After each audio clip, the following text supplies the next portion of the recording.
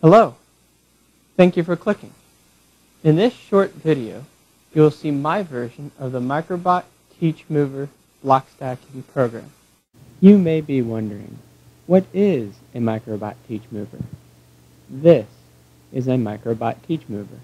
In their words, the Teachmover robot arm is a microprocessor-controlled, 6-jointed mechanical arm designed to provide an unusual combination of dexterity and low cost.